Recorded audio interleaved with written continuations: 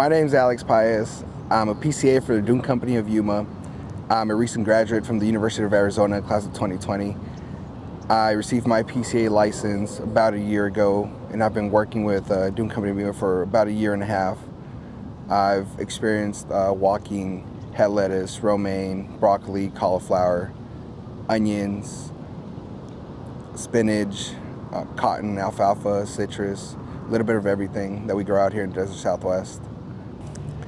Today I'm going to take you guys along with me, show you a typical day in my life. We're going to be walking lettuce, checking for any kind of abnormality in the field, which it could be insects, diseases, and then we'll communicate with the growers and let them know what we're finding so we can come up with a good IPM plan. So this is our first stop of the day. We're out here in the Yuma Valley. It's the middle of November. This is a 3-line head lettuce field that's been in the ground for approximately 30 to 40 days. With the weather breaking, it's starting to move a little bit slower, but you also are going to start seeing like mildew popping up. So we're going to walk and make sure we don't have any mildew in here. This field was just sprayed last night with a 6-hour reentry time product. So we're going to walk in, check our kill and make sure we don't have anything else popping up that's not supposed to be in here.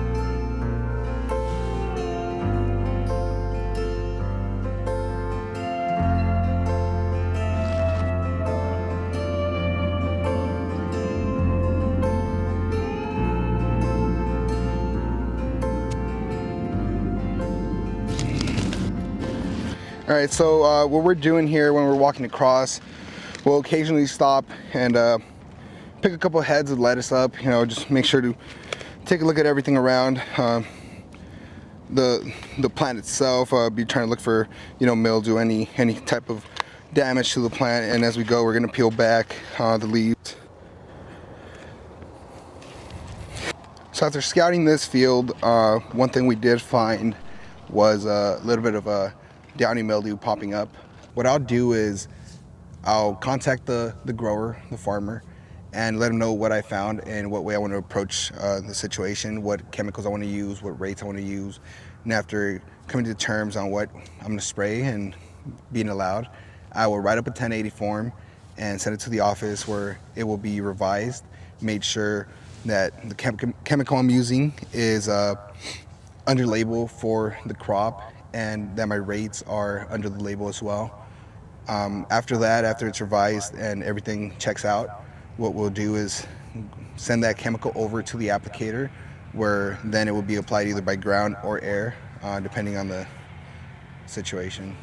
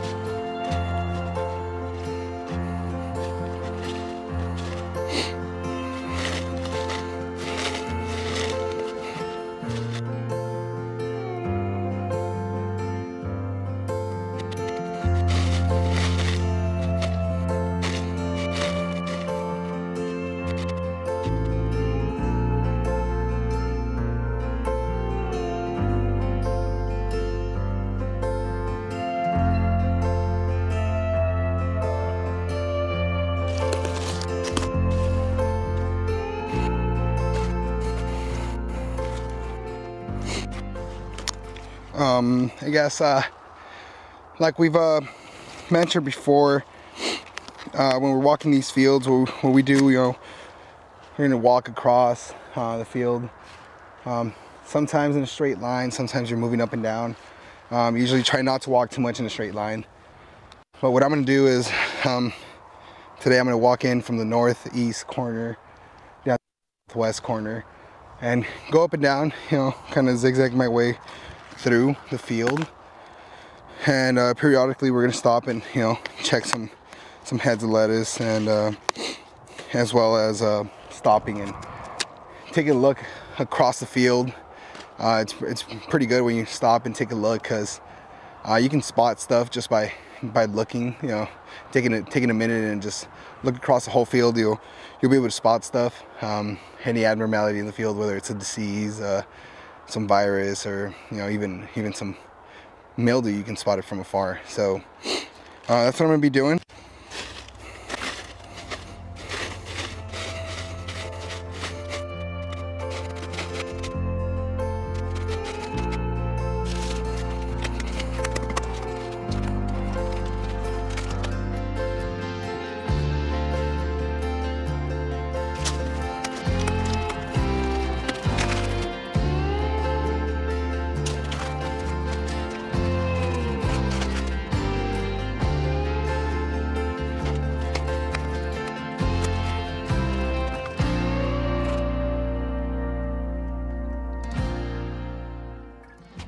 So I just finished walking this field.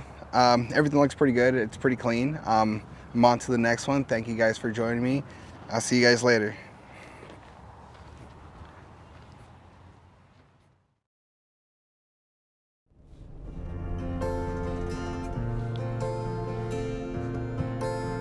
I'm in a bit of a hurry today. Checked last week, looks pretty good. Just come back next week.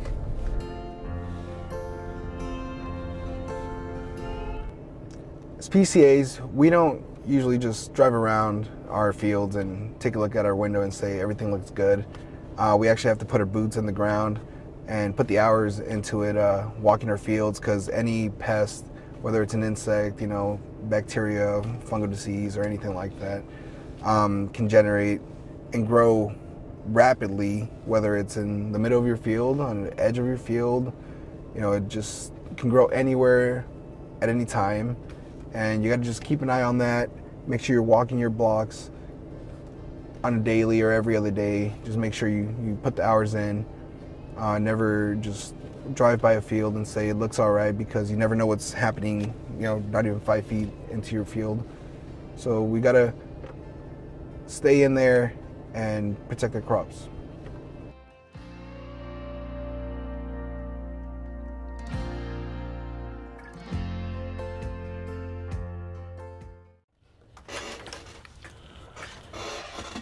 So I was pretty impressed for a young PCA that's only been doing it for about 1.5 years. He's obviously been trained well by the people he works with. My name is John Palumbo. I'm an extension specialist with the University of Arizona, located here at the UMag Center. I'm in my office right now. We do a lot of research. We do a lot of outreach, educational programming with particularly with PCAs. That's been the focus of my program for years, is to work primarily with PCAs, and then of course growers and other aspects of the industry. I think he defined what scouting really is when it comes to fresh produce. Our statistics show that these guys are in the field 4 to 5 times a week. That's how intensive it is. A couple of things I'd point out that I think will change a little bit. One of them is size of the plant. I mean, he mentioned just a second ago that he's in a hurry, and they've got a lot of ground to cover, and they do a good job. Smaller stuff at stand establishment, they can cover a lot more ground. Obviously, the plants are so much smaller. Get down on their hands and knees and crawl, and they can see stuff. They can make decisions much quicker, because at that stage, when a plant's got 1 leaf, maybe 2 leaves, it's very, very susceptible to damage, particularly by insects. So it's easy to make a spray decision, a control decision very rapidly. Something like the stage in November that he was looking at, it's a little bit more difficult. You've got to spend some significant time and He's absolutely correct in terms of you either go to each four corners and scout around, go to the middle, or use a zigzag pattern like he uses. It doesn't matter. It's whatever you feel, and it comes a lot from experience and your gut that you've covered enough ground, and that's why we always say, when in doubt, scout. He covered a lot of good things there. The fundamentals, and as I would say for IPM and desert vegetable crops, scouting's the foundation. It starts with scouting because that's where all the control decisions are made. You either make a decision to treat or not to treat, and that's critical, as opposed to the old days when we just treated on a schedule. Now it's more dialed in, and these PCAs like Alex, I think they clearly understand that. One of the other aspects of scouting that isn't relied a lot by the individual PCA or even the growers is the use of traps. We use them a lot because it kind of gives us a sense of what insect activity is going out there. And so now we'd like to shift over and talk a little bit about trapping and some of the work we've done there to kind of go along with the work that the PCAs do. Okay, we're at the one of my trapping stations, one of my trapping locations that we use to monitor key insect pests that we find in lettuce throughout the course of the growing season.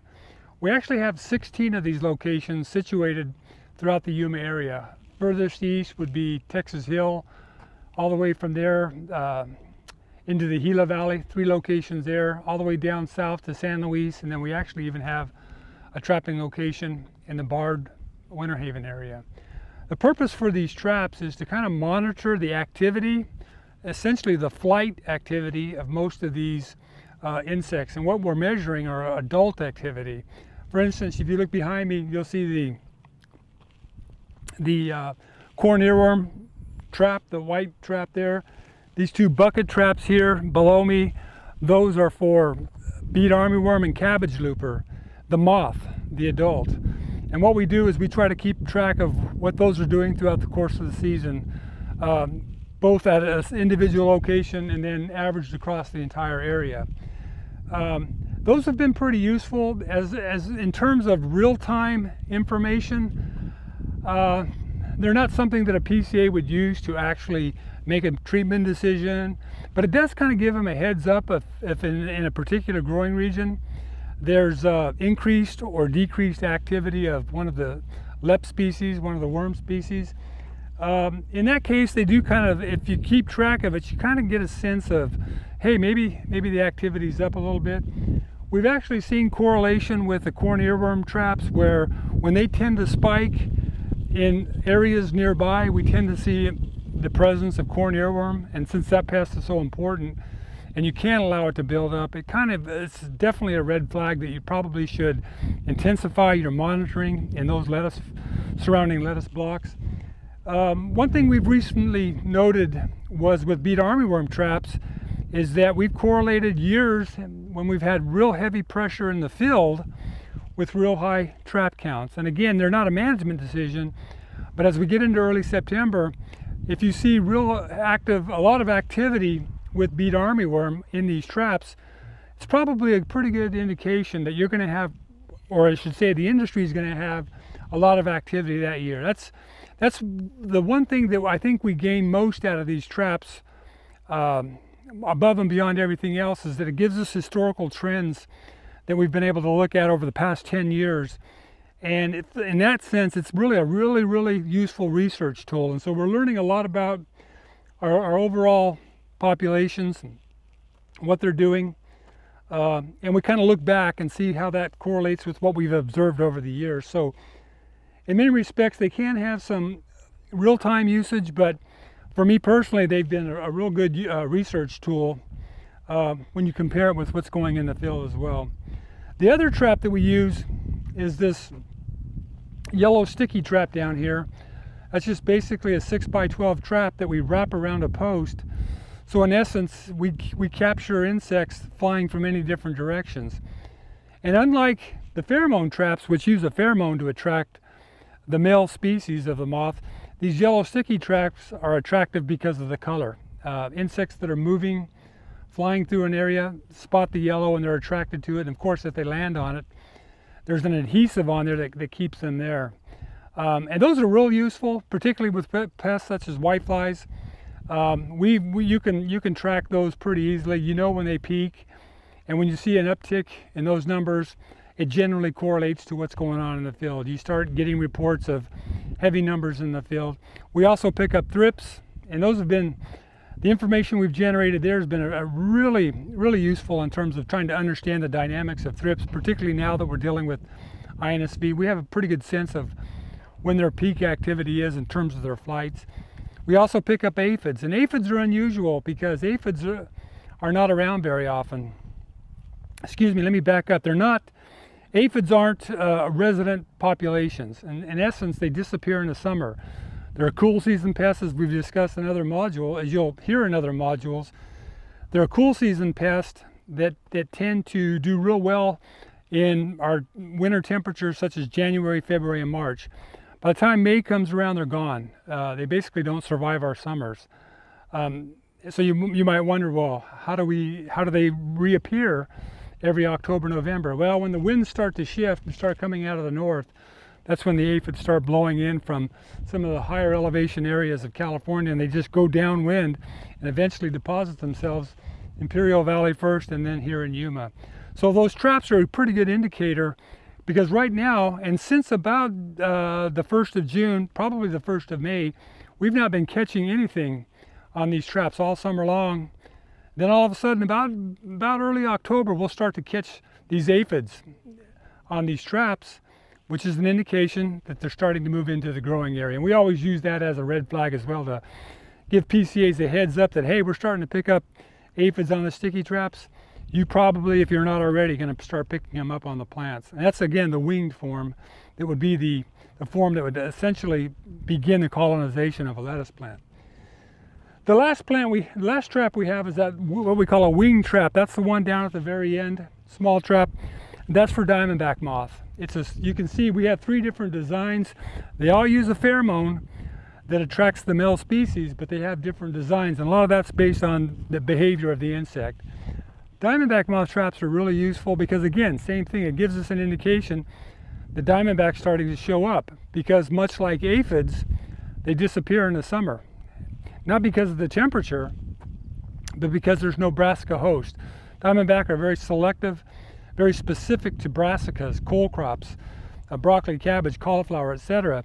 And since there are none available in the summer in the desert, they basically just become extinct, if you will, only to reappear again in September, either on storms coming out of the south, some of the monsoons, some of the remnants of some of the hurricanes that come up, and or transplants. So we place a lot of those traps on the edges of newly transplanted fields, newly direct seeded fields, and when you start to see spikes in the numbers, there's a good indication that activity's begun. Either so they've come into the valley one way or the other, whether on on the winds or whether on transplants. You're starting to get movement into the valley. So in many respects, these traps and this network is most helpful for the average PCA, because it kind of gives them an indication of when things are starting to happen before they actually happen in the field, or as they're happening in the field.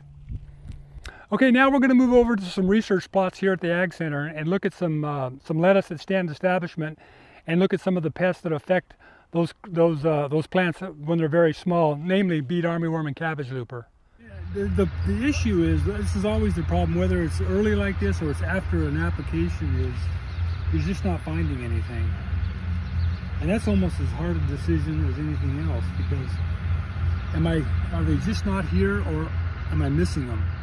And that's why we came up with that term, when in doubt, scout. Well, if you doubt it, just keep scouting. And after you've looked enough, you'll be able to say, especially people with experience, you know, they should be here. Something like armyworm, this is artificial because it's only an acre, but oftentimes you'll see them, they tend to aggregate. Most insects aggregate in patches across the field, but a lot of times you'll find them along the edges first. And then but you need to sample the whole field. Other place notorious for finding insects, not only armyworm, is under power lines. You know, a lot of these fields are butt up against power lines, and airplanes don't do a very good job around power lines. And ground rigs sometimes they do okay, but the problem is you got people going up and down the road all day, and all that dust is settling on that plant, and that can affect your your insecticide performance. Right there on top of the leaf.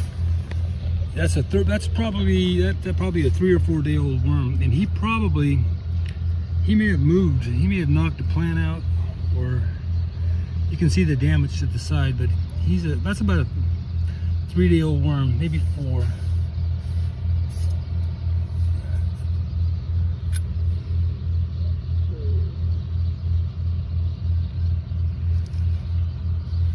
But they've got that off green, dull green color.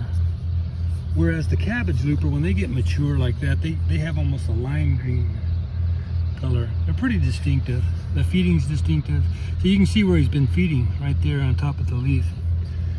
That's fresh damage. It's a cool morning in October. There's a third, and see, he's getting some size to him right there.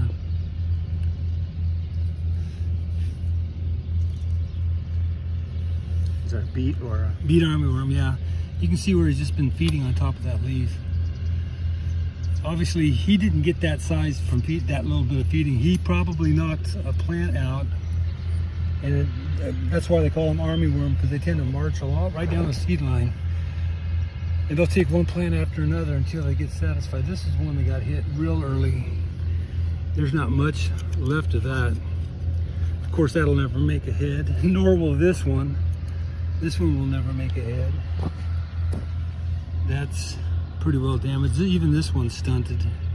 That's why it's really important to keep them clean about this time, because even, you know, when you got a bunch of small seedlings, one leaf cotyledons, you can't afford to get too many knocked out. But depending on how the grower plants, you know, spacing.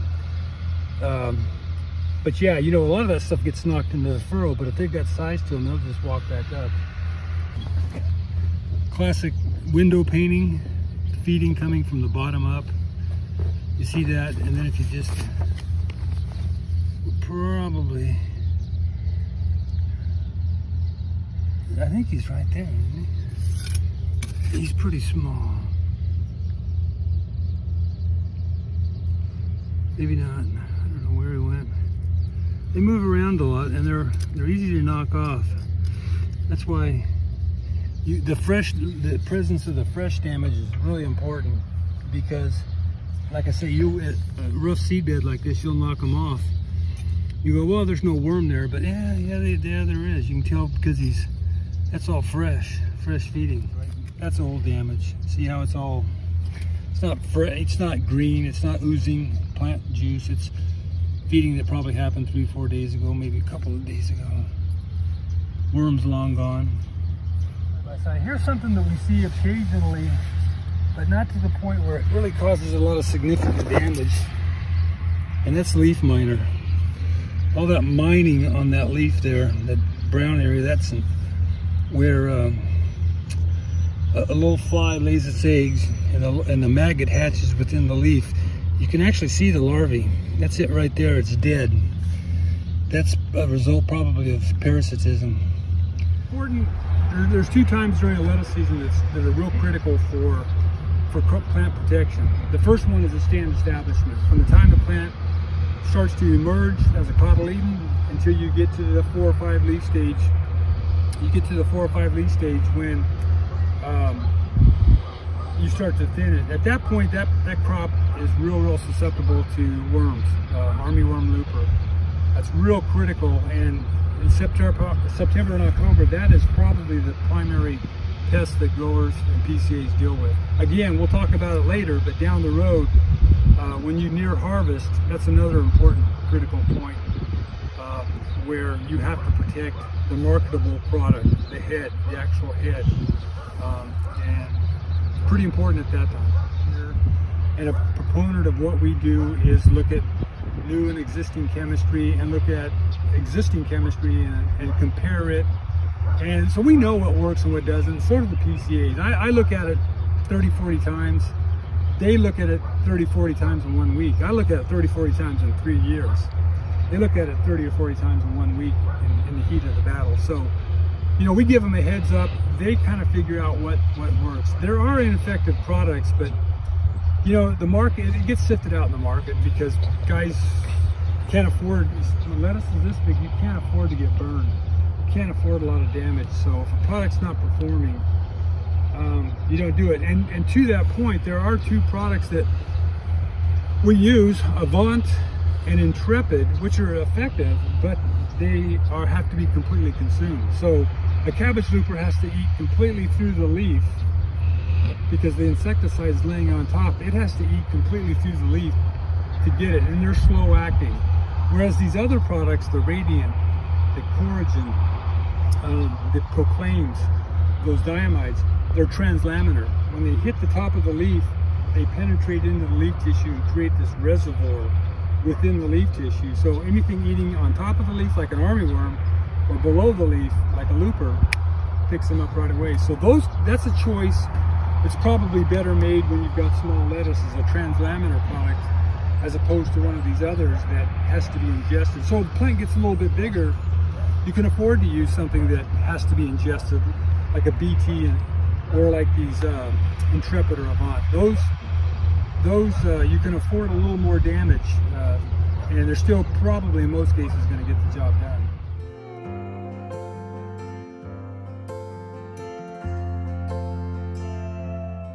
When I first started here in Yuma in leafy vegetables and melon production, growers basically had 4 to 5 different products with which to control insects. Most of those were pretty hard, neurotoxins, hard on the environment. However, in the last 30 years, we've seen this dramatic shift in technology, particularly in pesticide technology, where we've gone from broad spectrum hard chemistry to this really, really selective soft chemistry, which is not only very, very effective, but it's easy on the environment, easy on natural enemies, and most importantly, it's safe for the consumer and for people that work in the fields. Now we're going to visit with Macy Keith, who's going to talk to us about organic production relative to IPM. And I think what we'll see is that there may be some slight differences between how we approach IPM in organic versus how we approach it in conventional lettuce production.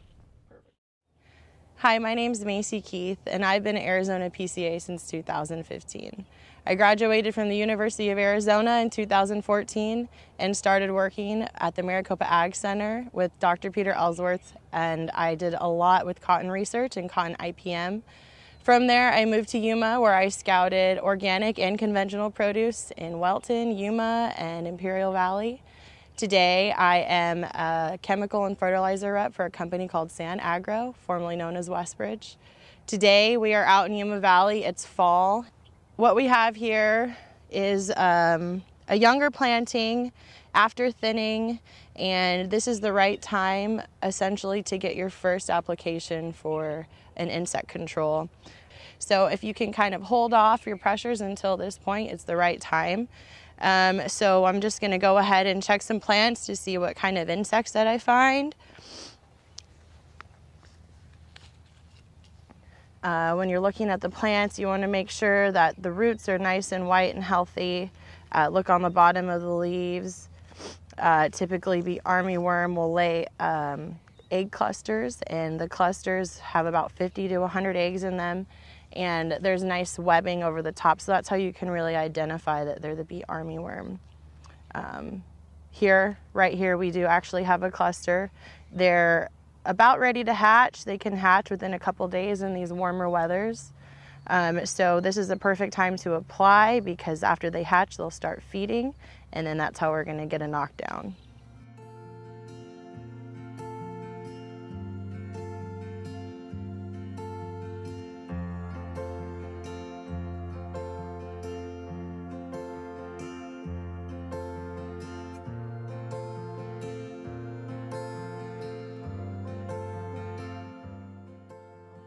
We're definitely at threshold to spray.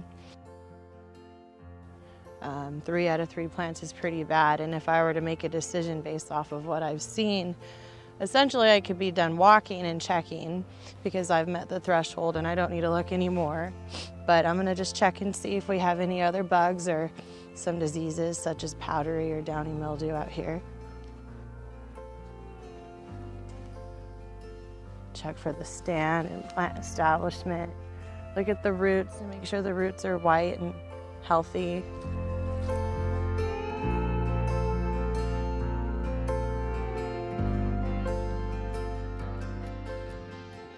So our next step after identifying the pest problem would be writing the recommendation and picking the correct product for the time.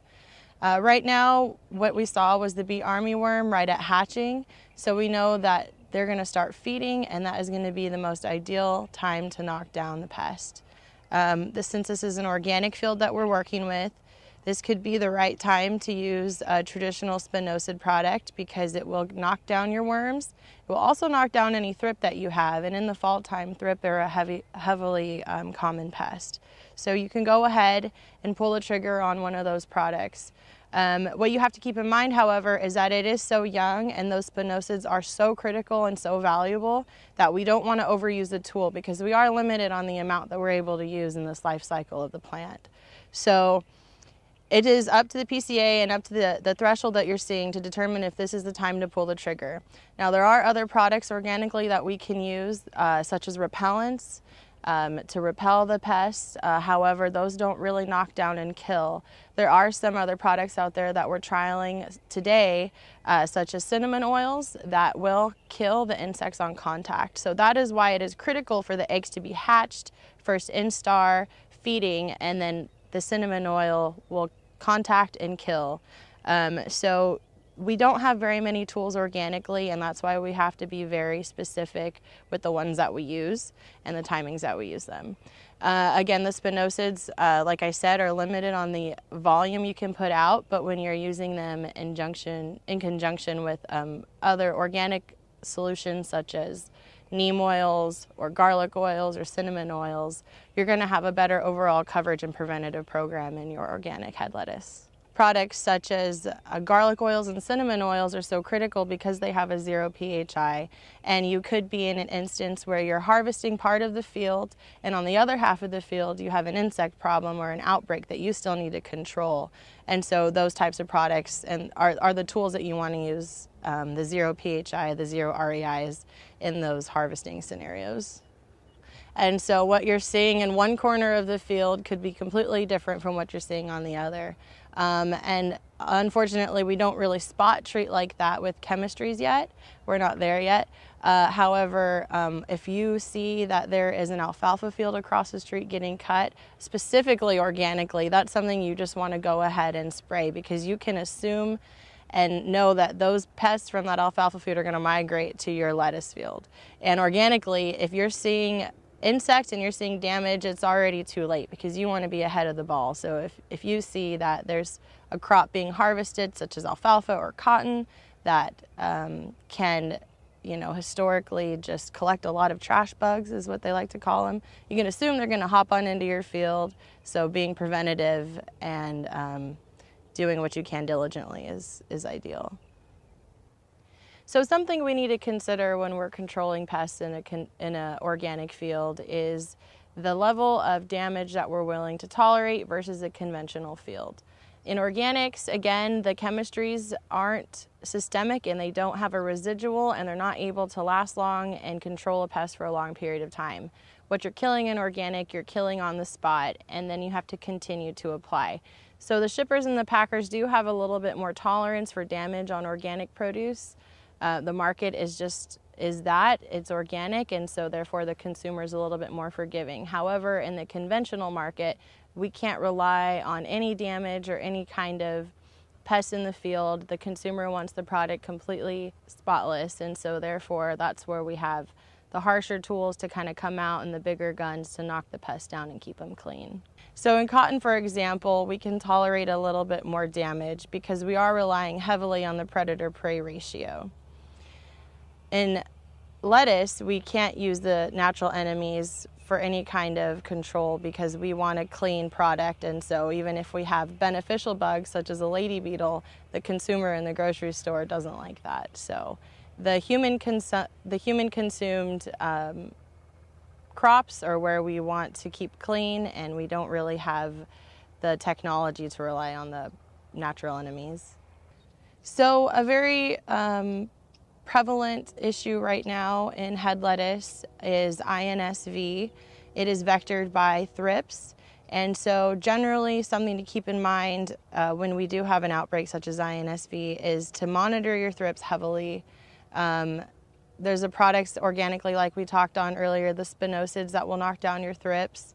Another thing to keep in mind is your nutritional program, because having a healthier, overall more sound plant is going to go ahead and prevent from those viruses setting on and causing plant damage. Interesting, interesting. Yeah, I think what Macy pointed out were a couple of things that are important to note. One of them is that she talked about scouting right up front, and she talked about thresholds, and they're the same whether you're organic or you're conventional.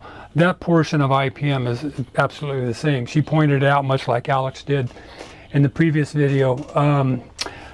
She did point out about spinosades, and that's been a godsend, if you will, for the organic industry, particularly for leps and thrips, as she mentioned. One of the issues that we deal with, I shouldn't say deal with, one of the things that we consider that could be potentially a challenge as we go through time is resistance, particularly the spinosades, since they are so effective and they are heavily relied on. As she mentioned, the alternatives, there's not a lot of alternatives in organic production to achieve the standard of quality that a lot of these growers and shippers demand, as well as the consumers. She pointed out a number of repellents, neem products, etc. The one she forgot to mention was BT. And BT for the lips, for the armyworms, loopers, that seems to be the natural rotational products. She's absolutely correct. In spinosad, it's got limited use. You can use a total of, I believe, 28 or 29 ounces. So you have to be conservative on when you apply. A lot of that can be achieved by banding down, putting a 5-ounce rate, but if you band it by 50%, you're only putting 2.5 ounces on that acre. So there are little tricks like that that are completely legal, completely legit, but we've also got products like BTs, several different formulations that can be used in rotation that are probably the second most effective against that species. But other than that, she's absolutely correct. Organic has found a real niche in our system. She did point out one thing that I think is important, and I think a lot of PCAs pick up on when they're walking fields before they actually stop to cut plants, is you see a weak plant or a strange plant, and first thing a lot of guys will do will look at the root systems. Is there something going on with the roots? Are they nice and healthy and white, or are they stunted? Are the root hairs pruned, etc., etc.? So I think that was an important thing that she pointed out. That and again, every PCA is a little bit different, but as time goes on, those are really, really important factors. So, in fact, organic production is growing in this leafy vegetable deal here in the desert, particularly for the lettuces, and it's not going away. It seems to be real popular, and IPM is a critical component of that, whether it be for insects, diseases, weeds, etc. And I think as time goes on, we're going to get better. I should say the industry is going to get better at either finding new tools or finding new techniques in either culturally or chemically managing these pests. Now we're going to visit with Gordon Goodwin, a longtime PCA here in Yuma who watches a variety of crops. And I've got a lot of respect for Gordon because of the questions he asked me numerous times in the course of the year. So I know that he's a curious fella and he thinks a lot. So he's going to talk to us about inspecting and sampling lettuce in the fall.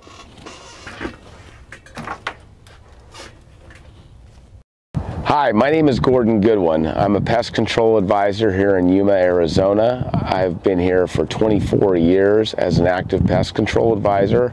I work for Fertizona Yuma, specializing in vegetables, vegetable seed crops, alfalfa, cotton, lemons, and durum wheat. Usually you walk different quadrants of the field and try to assess what's going on as far as the insect activity and the stage of growth that the iceberg lettuce is in, and it's very important. Today, Bill, we will be inspecting iceberg lettuce for insects and diseases, and I will be showing you how to inspect a field, action treatments, the products to use, and the methods of application. Today we might find armyworms, western flower thrips, green peach aphid, lettuce aphid, foxglove aphid. Today I'm inspecting a fall iceberg lettuce crop, inspecting for armyworms and downy mildew. And right now I'm cutting open iceberg heads to look at the contamination, if any, for armyworms. Armyworms can be an extremely bad pest. Early on in the iceberg lettuce production at seedling stage, they can wipe out a lettuce stand very quickly within a matter of hours. And then at the heading stage, when the iceberg lettuce starts to make a head, you have to clean it up for worms so they do not contaminate the heads. Also, downy mildew is a disease that's become pretty prevalent in the Yuma area in the last 15 years. And we need to inspect the lettuce for traces or severity of the downy mildew disease. It's usually best to treat before you see it, since this disease takes several weeks to show itself. Look, this lettuce is about to head in, and I need to treat it for armyworm and corn earworm, because in the fall, if you don't spray on time, you'll have lettuce contamination with armyworm or corn earworm or both, and that's an issue. So at this stage, if the field's dry, I will put a ground sprayer in, usually treat with radiant insecticide anywhere from 6 to 8 ounces. I'll probably also throw a pyrethroid insecticide, maybe Warrior, Mustang, or permethrin to knock down the moth flight and kill some trash bugs as we go. And generally speaking, when I find this, the first call is made to the farmer. The farmer will say, okay, Gordon, we've got a dry field, you can put a ground rig in. The next thing I'll do is get a hold of an applicator, if it's a ground spraying company, or if it's a grower's own spray rig. I'll line that up. I'll write a recommendation, email that recommendation to our office, the applicator, and the grower. I also have to take into consideration what's around me. If I'm spraying with an airplane, I've got to be careful about my neighbors, because airplanes do drift, so I got to make sure that the product I'm spraying on my field is labeled with the neighboring crops so I don't get everybody in trouble. Also, I have to find out when they're going to stick a weeding crew in, because every insecticide has a reentry interval. So I can't spray tonight with a 12-hour reentry period and have a crew weeding the lettuce the next morning. I've got to make sure that nobody's going to be around the next day until that reentry interval has been satisfied. There's environmental conditions. I prefer to use methylated seed oils or surfactants with my sprays to improve the performance and make sure I don't have any live insects after I spray. Let's see what we have here. Right now I'm inspecting this head of lettuce to see if there are any armyworms that are contaminated. As you can see, it's in the late heading stages. So by now I shouldn't have any armyworms or corn earworm infecting this lettuce, because if you spray too late, the worms are inside the head and they can't sell it. So I'm just going to keep cutting and looking for entry points where a armyworm might have bored through, and looking inside to see if there's any corn worms.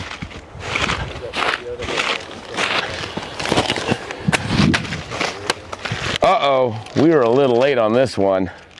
But generally speaking, you need to treat right before heading. And I've been a licensed PCA for 24 years. Sometimes you can walk through a field, never find a worm, and if you don't treat it, you can come back in several days and have a heavy infestation. So it's almost an automatic thing to treat iceberg lettuce pre-heading to control corn earworm and armyworm.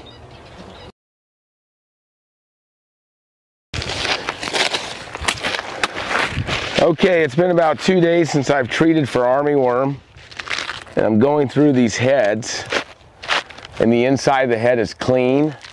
I don't have any contamination. Now that might not be the case every time, folks. Once in a while you might have an edge or two that's a little dirty, maybe the applicator missed. But generally speaking, this field's good so far. We're in good shape. Once in a while, I'll find a little bit of a feeding sign where there was a worm or a dead worm on the outer leaves that generally get trimmed off during harvest, so they don't go in a carton, so we're okay. My crew did a great job. We were on time with the spray rig, good coverage, no issues, and we're in good shape.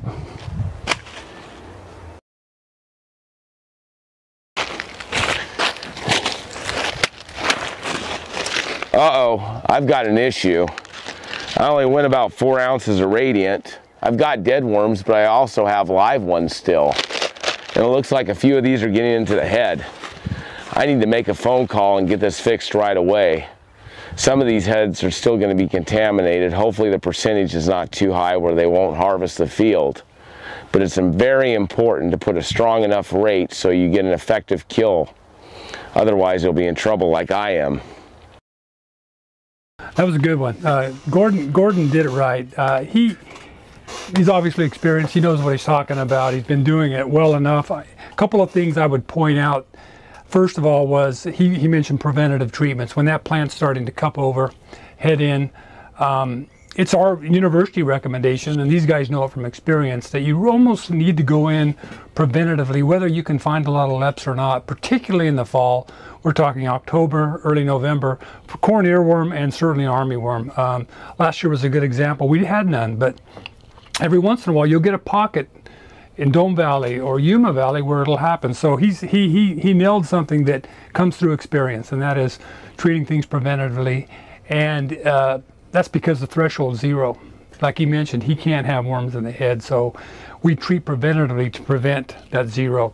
The second thing that both he and Alex they mentioned, and Gordon specifically mentioned, talking to the irrigation or the labor crews, and understanding your PHIs, understanding when there's going to be crews in and out of those fields. That's critical. I would term it maybe a little way. Communication's critical with these guys. If it's the irrigation foreman, if it's the tractor foremans, you know, and he gets out working with the growers and the managers. That multi-way communication's critical. Sometimes it's hard to reach these PCAs in the fall, particularly in the fall, because they're always on the phone. If they're not walking, well, heck, even when they're walking, they're talking. Walking and talking, that's what these guys do to make sure that there's no mistakes. He mentioned MSOs, using adjuvants.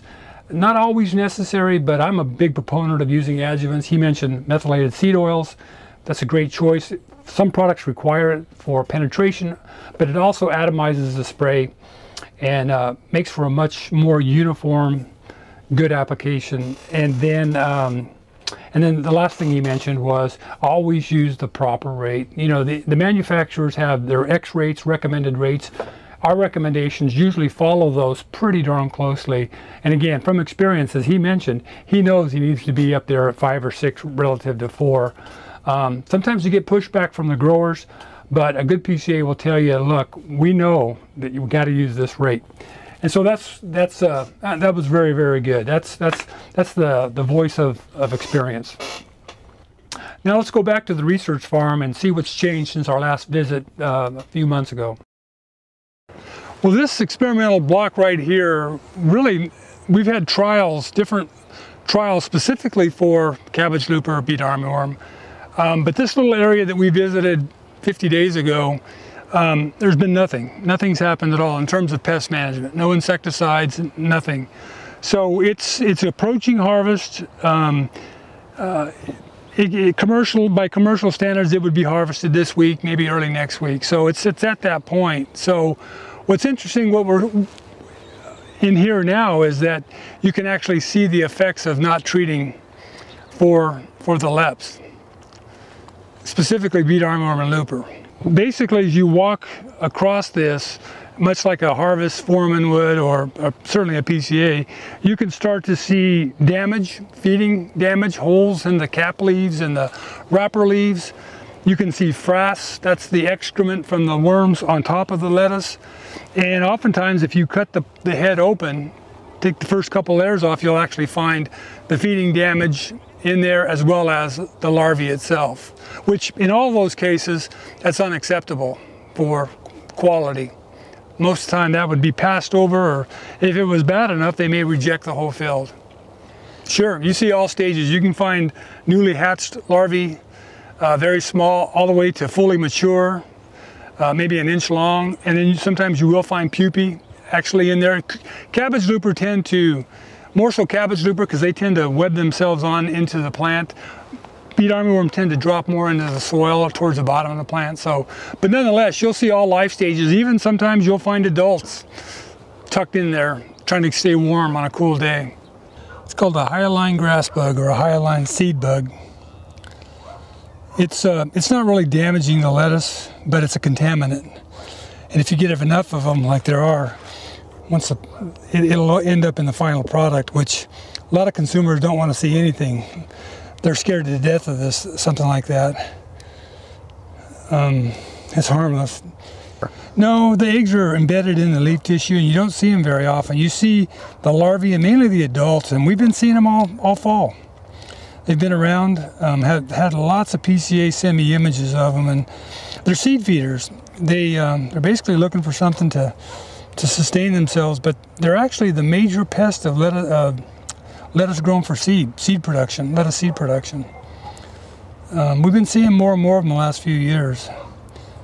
Might be because it's been so dry in the desert, forcing a lot of stuff to come in, as opposed to living on the desert landscape. Well, we don't grow a lot of seed here, and it's the fact that it's here just means that I'm not sure why we see it. It's throughout the desert. It'll feed on other grass seeds as well, probably Sudan grass. Treatment is pretty simple. They're pretty susceptible to pyrethroids. So most PCAs would pre-harvest, put a pyrethroid in to knock what's often called trash bugs, lygus bugs, these seed bugs, buffalo tree hoppers, those type of things. Bugs that aren't really damaging the crop, but they're contaminants, much like an aphid would be in the spring. You know, part of the problem with these trash bugs is you can kill them, but sometimes you end up with dead bugs on the plant. So it's a tough deal. It's in the desert, PCAs are always faced with this challenge of, well, what do I do with these incidental contaminants? Do I spray them and they're dead on the plant? That's in many respects no different than being alive on the plant. So that's a tough one. Usually the earlier you spray, the better chance that they're not dead or alive there when that product's harvested. How much communication takes place? Cell phones have kind of probably been a blessing and a curse in that respect, because you can talk to people instantly, but there's so much communication, because if you're going to treat a field, you got to make sure that there's no labor crew coming in the next day, there's no tractor work being done, there's no irrigation being done. You've got to be able to coordinate all these things. Once the field's been sprayed, is it cleared? You know, all little details like that go on that people probably don't even know about or consider. When we think about pest management, we think about the actual tactics or strategies or the products we use. But man, the scouting based on the PCA is critical, and then that communication between everybody involved, whether it's an irrigation guy, a labor guy, the grower, the shipper, go down the list. This is probably what lettuce should look like close to harvest. Got a really good frame on it. You cut that back. Real good frame on that plant.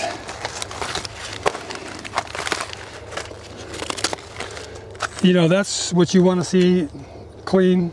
A little bit of dirt from dust, but that's something you want to see in a grocery store, right? You want to buy that. You want to put that in a box or put plastic wrap that. Pretty clean head of lettuce.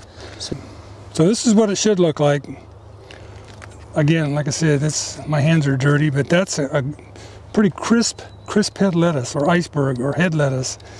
That's about the size it should be. If you go into the grocery store this time of the year, that's probably what you're seeing. It's got really good firmness, really good quality. This is the antithesis of that. There's a plant that undoubtedly got hit early.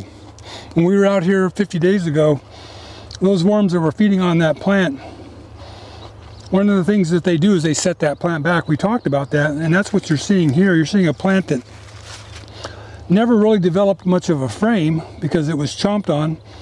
It was set back by the feeding damage, which that stuff's long gone now. That damage, insignificant at this time, but as a consequence of that, what you end up with is this: misshapen, small, not mature, not what you want. And this is the consequence of poor lep management, poor worm management on the front end. And here's a head that probably was on the way to making it, but you can see again, like I've already demonstrated, quite a bit of damage along the way. Worms feeding on the backside. Pretty clean at this point, probably not too bad, not as good as that one we looked at, but chances are you never know what's underneath this cap leaf. As I mentioned earlier, the one pest that we haven't seen a lot of this year, thankfully, is corn earworm. The worms that have been doing this damage I've been explaining are mainly beet armyworm and cabbage looper. The feeding holes, the frass they leave behind. Problem with corn earworm is that when they lay the eggs back on these leaves, that larvae wants to go straight into the head. Just bore itself right into the head, and you never see it, and you can't get to it until after you harvest. And what ends up happening is they will have fed all through here, and it'll look pretty good from this perspective, but when the housewife or the consumer cuts it open, they're going to be real surprised. It's pretty much useless. You get a lot of rot inside of there from their feeding. But again, like I said, we've been lucky this year. We haven't seen a lot of that damage locally, or certainly not in these trials. You typically see them, like when we were out here in September, you get flights and they lay eggs, you know, sometimes in patches, sometimes throughout the whole block. Those things hatch and you get these overlaying egg lays, and you'll get overlaying generations. And so it's just it's a constant battle, or it can be if you don't use the right insecticides. And then they can kind of straggle on. You'll get flights throughout September, throughout October. You'll walk out there one day and wow, where'd all these new eggs come from? And you can anticipate that within a couple of days there will be new larvae. Of course, by that time the plant's a little bit more able to tolerate that feeding. But like that little plant I just showed you, you don't want that to happen too much, because then you start getting impacts on that plant. This time of the year, you still get it, but we're getting to the point where the cooler nights, moths and the larvae and the moths, the adult, they're cold-blooded. So the cooler it is, the less they develop, the less they move, the less they grow. So with these cooler nights that we're experiencing, particularly when you get out towards Roll and Tacna, they're not as active. The moths aren't as active. They're not laying as many eggs. Even when they do lay eggs, it takes longer for the egg to hatch. So, but that's not a reason to give up on them, because the potential is always there. So here we are, mid-November. We're warm for November, although by the end of this week it's supposed to start to cool down a little bit. But we're a little bit above average. But by December we'll be back to cool nights and cool days, 70-degree days, maybe some 60s. And again, because insects are poikilothermic or cold-blooded, it really slows down their activity. It doesn't shut them down at all. Now, I would say during December and January, insect activity on a whole, lep activity, worm activity is pretty light. It's pretty rare to see new eggs, new larvae. But once it starts to warm up, late January, February, March, all bets are off. Here they come, especially cabbage looper, but armyworm too. So it's not as intense as it's been the last 60 days or so, but it'll be enough to where a PCA will have to spend a lot of time looking and making sure they don't get damaged. Right now we're kind of in a transition period where we're at the tail end. We've had some thrip in the fall. We've had some thrip, I would say about average that we typically see. They're actually going to start to trend downward with the cooler temperature as well. But what's starting to show up and will be a big deal in the spring are aphids. Aphids, I've seen people have sent images in. I've seen them on our broccoli, mainly on the cole crops now, but you'll see green peach aphid in particular. They're starting to colonize a little bit, not to the point of causing a lot of damage, but this time of the year, you do see a little activity, little damage sometimes. It's really January, February, March that's when they can really take off. The thing that makes them different from all the other pests that we have is that they're what I call cool season insects. Their developmental rates are optimal in the 60s, the mid to low 60s. So when it's 60 on an average of 60, 62 degrees, those things are at their peak. Everything else, whiteflies, armyworm, even thrips, they're suppressed because they're what we call warm season pests. So you've got thrips that are important because of the weather. Aphids that are important because it's cooler.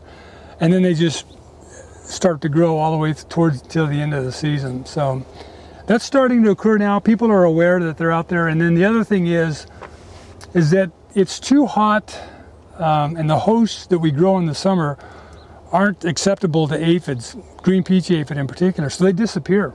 They're gone. They're not even around all summer long. And that's why when we trap them from September and October, we don't see aphid, but last couple of weeks with these big winds coming out of the north and coming out of the west, all of a sudden aphids are picking up. And that's because they've been moving out of the Central Coast mountains on the wind currents all the way down through the desert, Coachella, Imperial, and then here in Yuma. So they move with the winds every fall. That's how we get reinfested every year. So and in some cases, we've seen it, they'll come in on transplants, usually from the coast, transplants that are grown on the coast. Sometimes you'll get infestations that come in there, but those are generally pretty easy to take care of and very, very localized to that one particular field. In the next module, we're going to see how the pest spectrum changes as we go into the winter and into the spring under cooler temperatures. Hi, it's Macy again, and we're out here where we solved the armyworm problem in the lettuce field. It was the fall, and now the temperatures have changed. It's the winter time, and so the pest problems have shifted a little bit, where we're not so much worried about the armyworm and the thrip as we are aphid and other issues out in the field. So we'll go ahead and take a look. So as the weather changes and shifts, so does the pest spectrum. So in this lettuce, we can go ahead and see that in the terminals, there are a little bit of aphid issues, some lettuce aphid and some green peach. These are issues that can be controlled with a fully selective chemistry or a broad spectrum. This time of the year and at this cycle, I would say more of a broad spectrum would kill any kind of aphid or thrip that you're seeing. But then a more selective product, such as a Movento, would kill any aphids on the inside, outside, and any that continue to feed. You can also see some adults out here, so you know that there's nymphs at different stages and adults that are going to be laying more nymphs. So this is definitely a time to control the aphid. So now that we've identified which active ingredient we're going to use, we're going to look at the label for that chemistry. From the label, we're going to calculate the rate that we're going to use and what acreage we're going to apply. From there, we write the recommendation, give it to the applicator along with the 1080 form. So I'm back in the field 4 days after application to see if it was a successful application. We're starting to see some aphids dying, and although there is some activity, we have to give a little bit longer for the material to work, but since we're starting to see some dead, we can go ahead and assume that it was a successful application. So I'm back in the field a week after application, and what I'm starting to see is actually more aphid nymphs and not any kind of slowness of them or any kind of dead nymphs. So I think it's time to reevaluate the chemistry that we used. Either we calculated the wrong rate, or it was applied wrong, or if we just kind of missed the window on it altogether, we need to go back and make another decision and pull the trigger because the aphid numbers are getting greater. Well, I got to this field, I better look at it. First of all, I'm going to glass it and see if there's any goofy patterns out there or anything that might just stick out. But I'm going to start inspecting. I'm going to start from the edges because that's where most of the issues start with. Basically work myself into the center of the field. Look for the insects that are usually the main problems for the certain time of year and growth stage. Keep inspecting. Get a good idea of the percentage of plants that are infected and what kind of time I have to get things treated.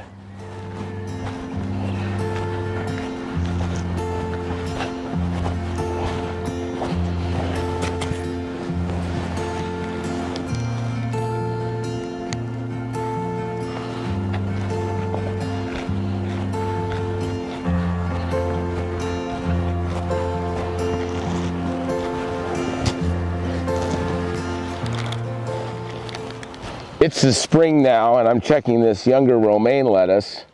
I'm looking for western flower thrip, red lettuce aphid, an occasional armyworm. Those insects alone can make this product or this romaine unmarketable. So at this moment I'm looking, and I do have a heavy infestation of lettuce aphid. I'll probably use a product called Movento insecticide. It's a systemic. It requires a methylated seed oil in order for it to work. This particular block, we might be a little late. The aphid are already colonizing to a heavy degree. Aphids in general are asexual and do not need to mate to reproduce, so their reproductive cycle is very quick.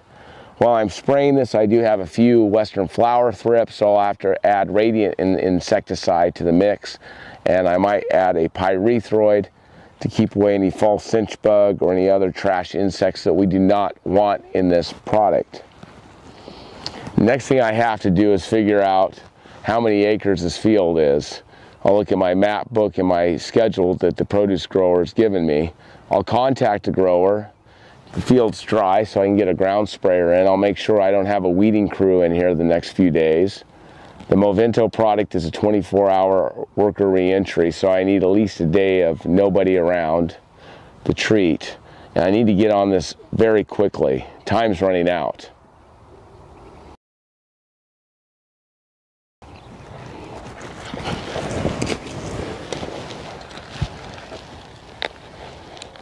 Well, about a week and a half ago, I treated for thrip and aphid, and finally, I don't see any aphid on these plants, which is a good thing because the Movento, as good as it is, it takes a while to work. And once in a while I'll see a western flower thrip adult, but no nymphs. And the immature thrips are the ones that do the scarring, or the majority of the scarring, so I think we've done a pretty good job here. Just got to keep re-inspecting these fields to make sure nothing else gets in them.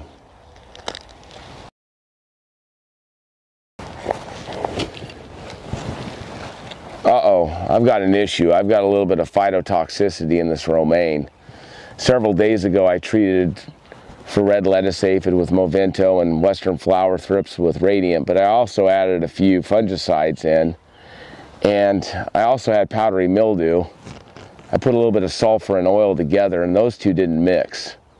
And now I've got a little bit of burn. Now I've got to evaluate, are these lettuce, is this romaine lettuce, the leaves that are on here, will they end up in a carton or will they be trimmed off at harvest? Can't do that. You got to really watch what you're mixing things with. No, you know, it was interesting. Macy brought up the point about you know, the reevaluation, and that's critical. You know, that's the point where you make a decision: do I treat again or do I retreat? That's all about scouting, and that's why growers PCAs visit fields numerous times a week. When we talk about aphids in a few minutes, it's important to note that you know, sometimes when you evaluate, sometimes you still see aphids after an application, but with a product like Movento, which is, as Gordon mentioned, it's systemic, but it also has IGR-like properties, and so what it basically does is it prevents the insect from growing. And what you'll end up seeing is you'll see the adults on the plants, but they're not laying live young. They're not reproducing necessarily in the field, which is a good sign. You can't completely eliminate them, but the fact that you're not seeing a lot of small nymphs, it's a pretty good sign that the product's working. Gordon mentioned the edges. That's one of the first places I look when I'm starting a trial, or certainly if I was scouting a field, particularly with aphids, because they do tend to blow in from the west. The windward edge is probably a good place to start. You still need to inspect the field for other things, but for aphids you can typically find them on the edges. And then the pyrethroid, the whole part about the pyrethroid, you know, those products have been around since the 70s. They're still effective on certain pests, but as it's been mentioned numerous times by both Macy and Gordon, that they're broad spectrum. So you take a selective product that's targeting an individual insect or group of insects, yet you've got other things you need to take care of. That's where the pyrethroid comes into play. It provides broader spectrum, and it's still a relatively soft chemistry without having to come in with the hammer or the old chemistry. So yeah, so let's talk about aphids. You know, aphids are unusual here in the desert. You've got the changes in this pest spectrum. In the fall, it's generally the leps. Beet armyworm, cabbage looper, bar none, are the number one problem, number one pest. Statistics bear that out. Year in and year out, over the years I've been down here, aphids are probably the spring pest, the problem that we worry about most in the spring. Thrips are a close second, but let's talk about aphids. We have a spectrum of about 5 key species that show up every year on lettuce. You could throw 2 or 3 more species of aphids that show up on spinach, celery, brassica crops. But these 5 majors, they've pointed both of them out. Green peach aphid is one that's here every single year. We find it year in, year out. Typically shows up about January. Sometimes on some of the brassica crops you'll see it in December. But on lettuce it tends to show up in what we call the early spring, early January. Lettuce aphid is the second most important species, and it typically shows up later. I say that typically because over the last 20 years that it's been introduced into the area, that's when we typically see it with warmer temperatures. And so they're still cool season pests, these 2 species of aphids, but green peach aphids prefer a much cooler temperature as opposed to lettuce aphid, probably 5 to 10 degrees warmer. We're still talking somewhere between 55 and 65 degrees. So as a consequence of our cropping system, lettuce aphid generally really blows up a little bit later, more like mid-February to mid-March as opposed to January. Having said that, last year we had a phenomenal, that last year being the spring of 2022, we had a phenomenal outbreak of lettuce aphid. They showed up in December, which is really unusual, and there were growers disking fields because they were so bad, and a lot of damage was taken in certain cases. A lot more spraying that would typically be done, particularly with products like Movento, as Gordon pointed out. The thing to know about aphids is these different species. It's real critical to be able to identify them, particularly green peach versus lettuce aphid, because they attack the plant differently. Green peach aphid is and we'll see images of them, is a much different aphid species. It tends to colonize the crown of the plant, and as a consequence of that, it can be difficult to reach with certain insecticides. But if the spray timing's proper, you can keep those things from really blowing up and ultimately moving up into the head, which is where economic damage, contamination, because the aphid feeding by itself isn't affecting the growth of the plant, unless you just get an enormous number on small plants, which just doesn't happen. It's not the way we grow crops here. In contrast to that, lettuce aphid tends to colonize straight to the growing point, like both Macy and Gordon pointed out. They go straight to the growing point and they colonize, and as that plant starts to grow and curl over, if you haven't cleaned them up before that plant starts to cup over, well, they got a nice little protective environment there to thrive in, and at that point its contamination becomes a real issue. And it's really difficult to reach them, obviously, with contact or even translaminar insecticides.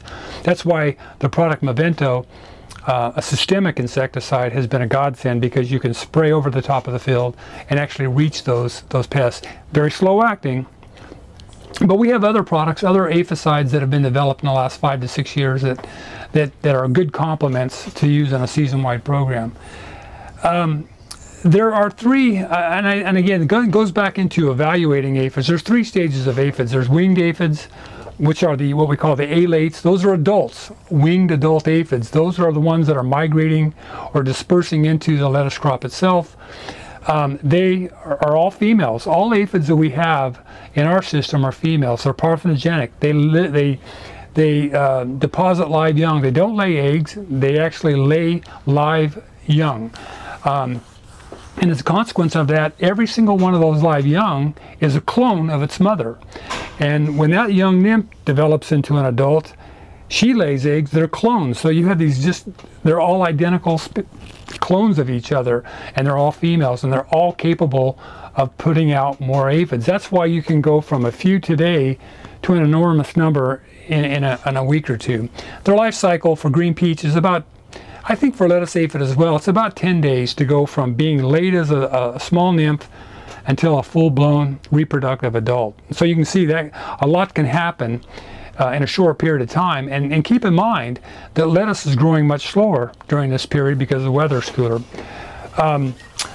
There's three stages. There's the alate, then there's a wingless, an adult that doesn't have wings, that's a reproductive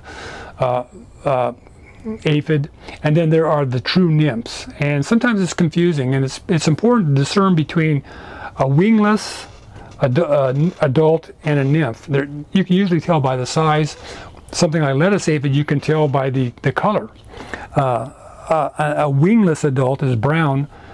A nymph is red. Green peach is not. They're essentially look very, very similar, but size gives a difference. And the important thing, reason I bring that up is that, again, after a spray treatment, you may have some of these larger adults hanging around because they're fully developed. They're not maybe feeding on some of these systemic products, but what you're not seeing are the young nymphs being produced. They're not laying these live nymphs, and that's a good sign that the product is picking up the nymphs that are actively feeding on the plant or coming in contact. So in terms of reevaluation, so aphids are really important. The important thing for a PCA to know, though, is that they're a contaminant. That's why we don't want them around. That's why management is critical, because they get in and they contaminate the head lettuce, not just with their physical presence, but every time a nymph molts from one instar to the next, like a snake, it sheds its skin. The exuvia that's put off, well, it remains in the head or on the outside of the head as well. And the other thing is that particularly for some of the romaine hearts or even bagged lettuce that you see in the stores, it sits in that nice little environment, and those dead or even live aphids can cause the growth of mold within. I've seen that. You pull back, and where'd all this mold come from? Well, oftentimes it can come from the sooty mold from the insect or from the insect itself. So that contamination, it's all about aesthetics, cosmetic quality with a lot of this product, and aphids are just notorious for causing problems there. So after scouting, insect identification, and product selection, let's see how the PCA works with the applicator to make sure that job gets done right. When you're trying to figure out what to spray, the label is the law. You got to abide by everything the label says. For starters, your crop has to be under the label. If your crop is not under the label, you cannot apply that chemical. Another thing, you got to stay within your rates. You can't go over your rates. If it's 46 ounces, you can't apply a 10-ounce rate on that field because it's no longer legal. It's not under the label. And most importantly, you got to check your REIs, which are your re-entry intervals, to be able to walk in the field. Some products take 4 hours, 6, 10, 12, maybe even 24 hours. So you always got to make sure you take a look at that label and see if you're going to be able to walk in it. If it's a 24-hour product and you applied it last night at 8, you will not be able to walk in it today at 8 in the morning. You got to wait till 8 at night till it's safe to walk in. within that time period that the label states. If it's 24 hours, you walk in 10 hours later, that chemical is still in the field and still pretty hazardous to the person walking in. And if you do have to walk in for any reason, you have to wear the right PPE, which is the personal protective equipment. And yeah, and another thing you look at the label is the harvest interval. For example, if this field is being harvested this Saturday and I want to use a certain product to treat the field, and it says it's a 7-day harvest interval, re-entry to the field, I wouldn't be able to apply that product because it's a 7-day period and I only have 2 days to harvest. But if it were to be harvested next Saturday, I'd have that time period to be able to apply that chemical, those 7 days. These also vary. Every chemical varies on their REIs and on their harvest intervals. Obviously rates, everything varies depending on the chemical. So yeah, you always got to keep an eye on that label. Make sure you know your labels. Make sure you read your labels if you don't know them before making a decision on applying any of these products. You got to always keep an eye on that label because, like I said, the label is the law. If you don't abide by the label, you'll get yourself in trouble. The only thing I would mention would be on every label there on the upper right hand corner of the front page is the IRAC, Insecticide Resistance Action Committee group number, and that number relates to a mode of action specifically for that chemical and groups of chemicals, similar chemicals. And for resistance management, we always preach to rotate your chemistry. So you can use that number if you're not familiar with the chemistry of that particular compound. That IRAC group number will tell you that I used a 23 today. Next time, I better rotate to something else, a 5 or a 2 or what have you. Now we're going to talk about the Form 1080, and that's the prescription, if you will, of the chemical application that's actually going to be applied to the field. PCAs are required by law, as are growers, to fill one of these forms out when a commercial application is made to a lettuce crop. Once that form is filled out, it's actually sent to the applicator, but it's also sent to the Department of Agriculture, and it's the Department of Agriculture's role to regulate the use of pesticides in the state of Arizona, as is in California.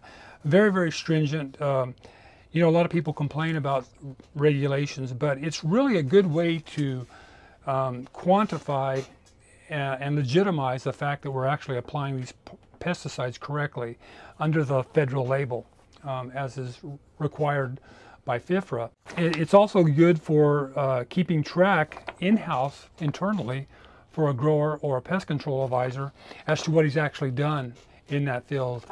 The other thing that's great about the Form 1080, particularly in the state of California, they have 100% use reporting. So that goes into every time it's all digitally entered, it goes into the large database, and essentially they're always a year behind, but that data is available online.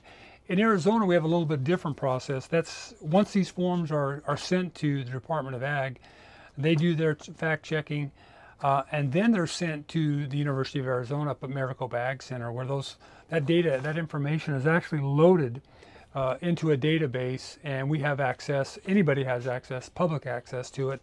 But we use that data a lot just to verify rates of products, which products are being used, which crops they're being used on.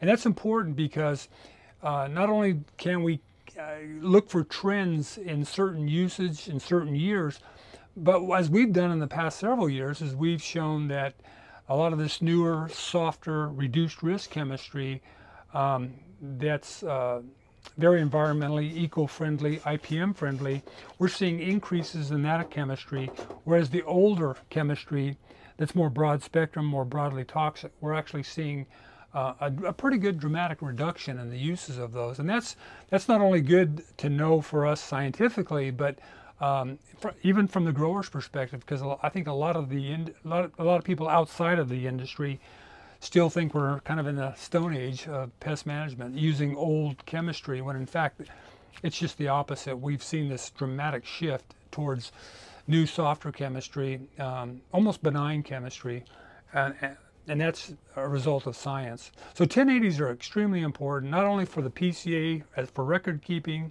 for the applicator, for actually getting the right instructions on what's applied and when it's applied, and then from a regulatory perspective when it goes to the Department of Ag, and they can spot check and make sure that the industry is following the rules as well. So let's go see Alex and the process that he goes through in filling one of these 1080s out. So I'm going to fill out this 1080 for this field. So we're going to start by writing our grower down, today's date.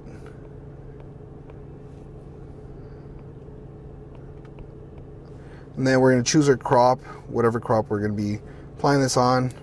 And then we're going to write our fields down with our acreage. So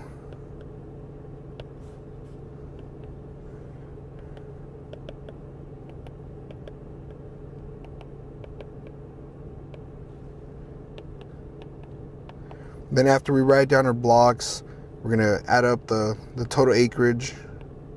In this case, we're running at 40 acres. And then we're going to be adding, writing down our materials with the rates.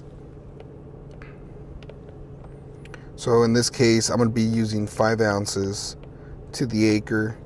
From there, we're going to add that up, or multiply that by our acreage. So it's 5 ounces times 40 acres, that's 200, and we divide that by 128, which is the total ounces in a gallon, which is 1.5, so it's 1.5 gallons that we're going to be sending out. From there, we're going to go ahead and choose our applicator. In this case, I'm going to do grower applied because they have their own equipment. It's going to be done by ground at 25 gallons dilution rate, and we're going to ship it to their shop in the valley. And then after that, in special instructions, we usually write weather permitting,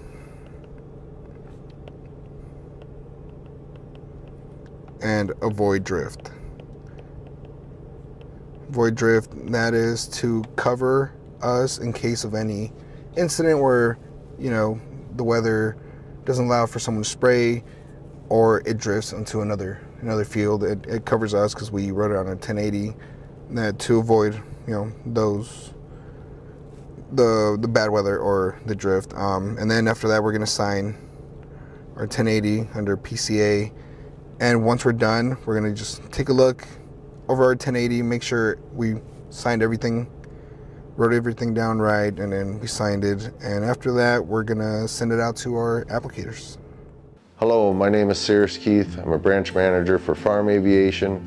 We work with our local PCAs on aerial application, fixed wing or helicopter, and we'd like to take you through our process after we receive the 1080 or a recommendation with the PCA. All right, the recommendation is in from the PCA. And print the recommendation.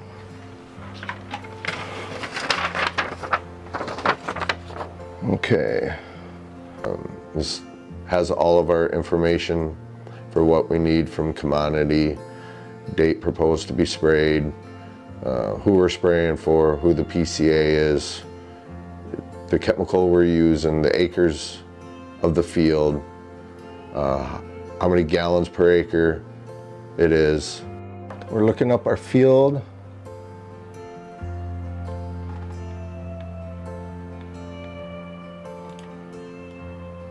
And then we're printing our maps. All right. We're ready to get together with the logistics team. 1, and then we go trifolium 10. We check our locations, maps, make sure that we got the right field and right commodities. Up here? Okay. Here we're taking all of our information from the day's work or the night's work. Okay. Logistically setting it up in some kind of order so we're not flying back and forth across the valley. We up here? Okay. And our last one's roughly same spot? Yeah, the drip fuel is the same. Look, 3, 4, 5. Okay. All right, so it's Mullen. So we're looking at the chemical. We have a warning label. So we'll need the proper PPE for a warning label. Checking our beware. The beware they have in California helps us keep track of where the beehives are. If we need to make phone calls for them to be moved, or if they're okay or with further away than a mile. And as we sort through the recommendations or 1080s, we have our white copies for the pilots, the yellow copies for the loaders, and we have blue copies for our flaggers, so that all of our information is uniform and the same on each copy. Okay guys, give me a call when you're loaded up and the fields are clear.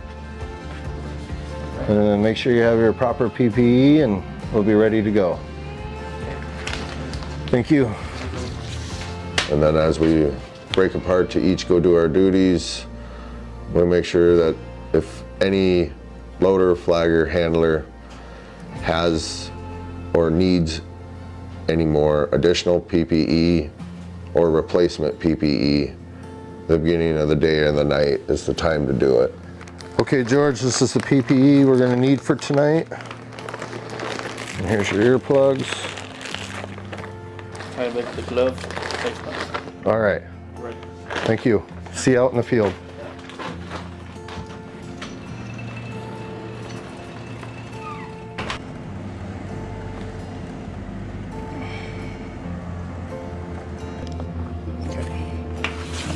Our chemical is delivered.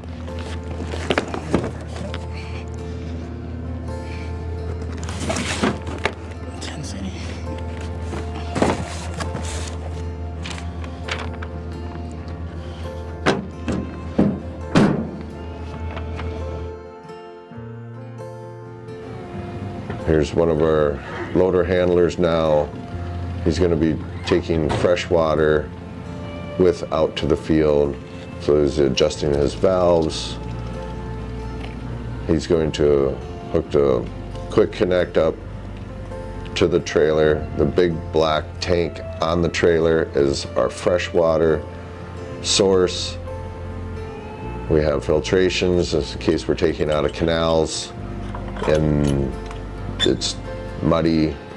It's got a lot of sand or debris in there that would plug or clog our nozzles and make them malfunction.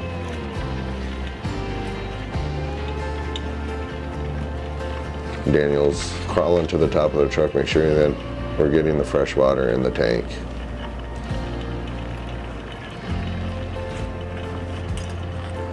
Loaders then pull around to our loading dock and they double check their recommendation, the same copy as the flagger and the pilot has, and they load the chemical up and organize it per job, per delivery. And then after they load it up, they'll head to the field to get water down, finish organizing, and get ready to mix when the spotter flagger handler says the field is clear. And we've decided to go with helicopters for the evening. Our flagger is out in the fields checking for people in the area and clearing the fields to make sure there's no irrigation going on. Now we're going to do a pre-flight inspection, general condition of the helicopter, main rotor blades, fuselage, tail rotor blades.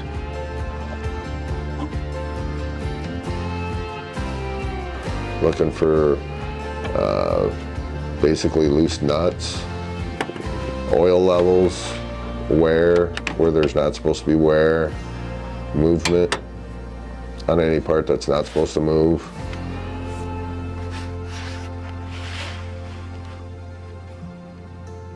Go through, check all of our fluids, and we'll make sure we're good to go.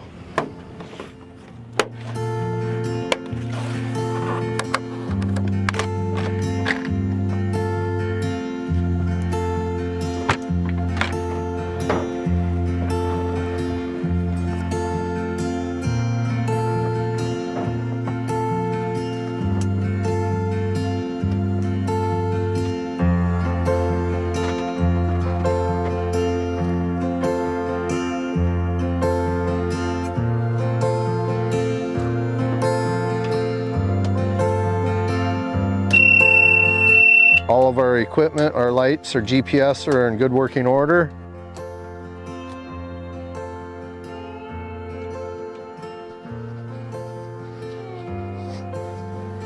Now as we come to the nozzles, we put our rubber gloves on, going through checking general condition, again for bolts, nuts, and then as we come through, we'll start adjusting our nozzles.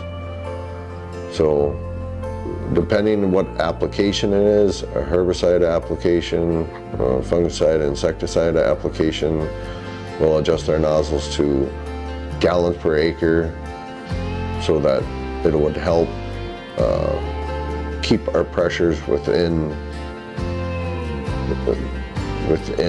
reason, and then it would help if we need to do large droplets or small droplets.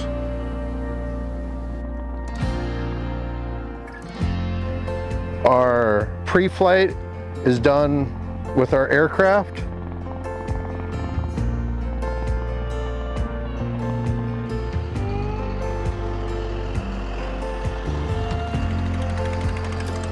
Here we have a loader handler pulling up. We're going to take some rinse water. A little bit of rinse water from the base allows a quick calibration for the first load of the night. It's just straight water, no chemical.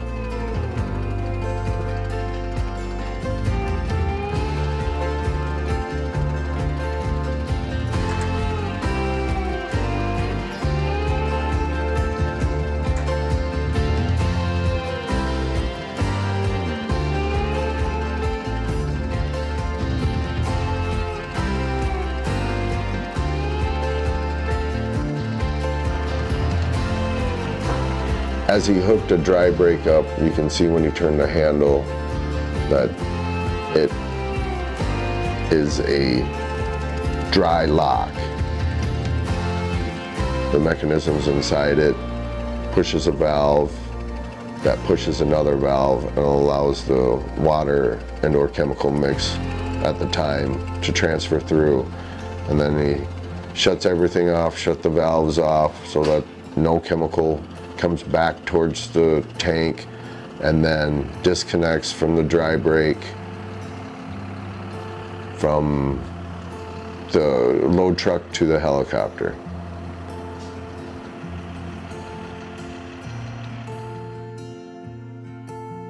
And we're getting ready to go to the field.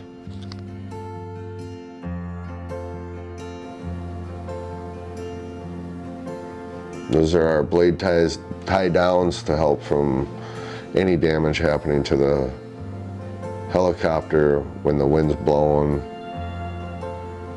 and parked overnight or during the day when not in use for application.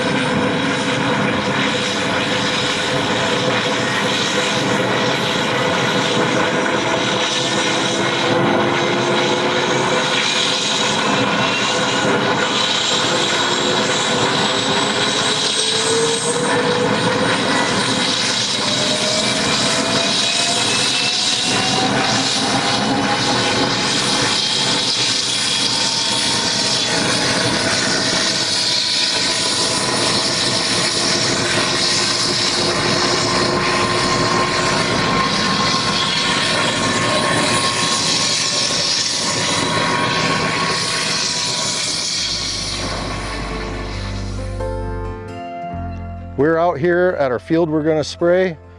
We've double checked the canal and ditch gate to make sure we're at the right field. We have the commodity of alfalfa.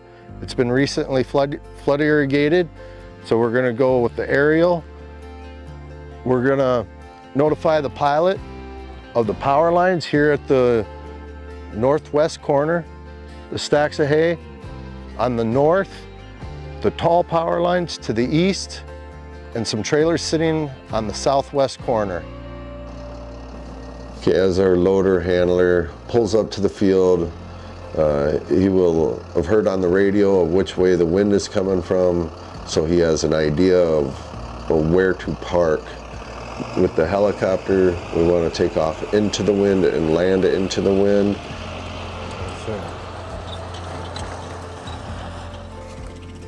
You said you were on your way, Jake? Yeah, I'm just taking off now. 10-4.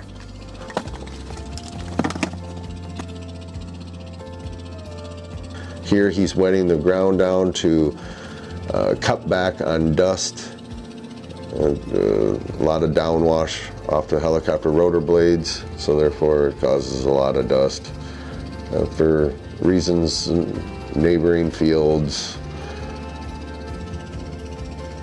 helicopter and loader, helicopter pilot and loader doesn't have to be in so much dust when it's wet down.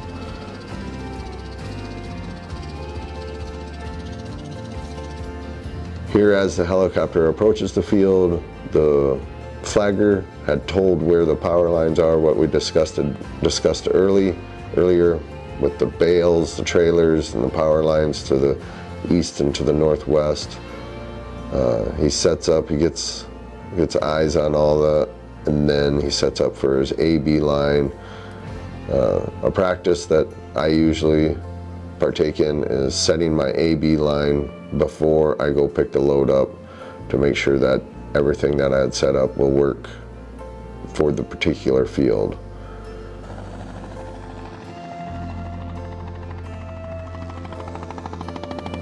And as he sets down with the helicopter, there's some dust still, obviously. Can't let the whole area down, but it did help out immensely compared to. Now ISMA on the other side is hooking the dry brake up like we saw. Put the chemical water mix into the aircraft, the helicopter. And as he takes off with a full load, as you can see, he stays within ground effect, which helps out with performance of the helicopter. And to me, our work lights look like a sun shot right there. With pretty bright work lights, of course, traveling anywhere from 50 to 80 mile an hour across any particular field, depending on the length. We need bright lights, considering we work at night.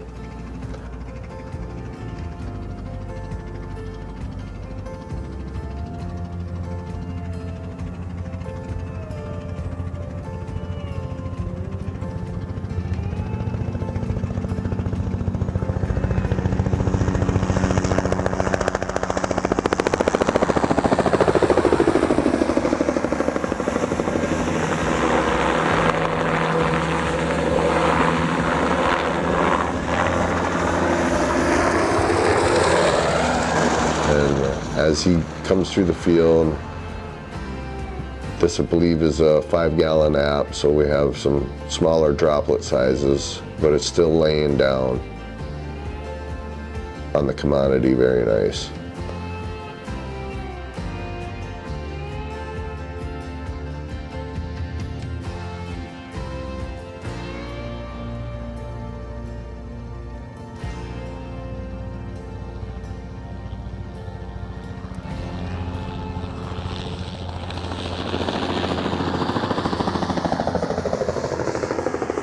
As the helicopter comes up, turns around, and lines back up, Jake is doing a skip swath where he goes across the field doing odds and then starts back over and does evens. That helps for a smaller droplet size as it takes longer to fall, that we're not continuously flying through our water chemical mix. Helps keep us safe and the helicopter clean, and we don't have to clean our windows so much.